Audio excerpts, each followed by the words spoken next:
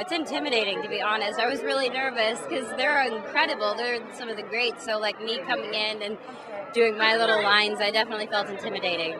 That's why I love it, though. Honestly, it is one of those scripts. It's one of those movies. It's that kind of draws in everybody. You know, it does, like I said before, have some of the greats. So it's just brings that element of really amazing timing of some of the best comedic. So it's good.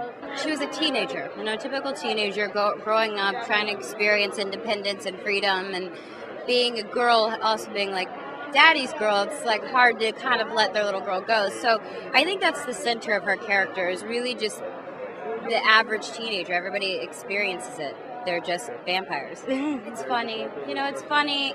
People can enjoy it. It's a feel-good movie, especially for father and daughters. I think it's a great film, so hopefully they'll enjoy it.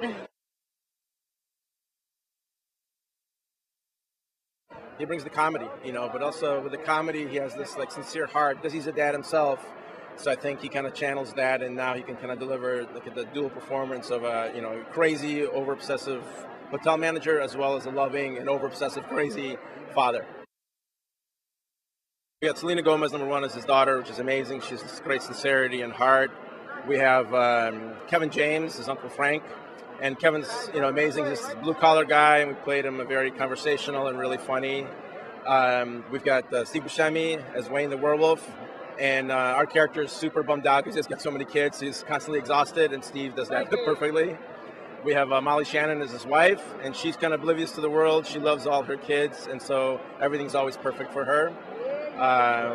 We've got Fran Drescher as Eunice, and she's always speaks her mind. She always gives Dracula what he needs to hear, and she's fantastic. David Spade as Invisible Man, can't forget about him.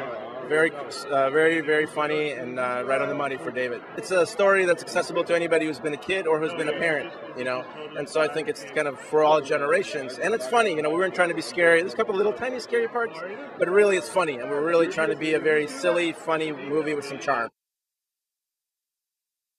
Me and my buddies, we wrote the movie together, and we had a great time. And Gendy and a bunch of guys over at Sony had this great vision for the movie, and we all did it together, and we had a great time. We did it mostly. I did it to make sure my kids like me.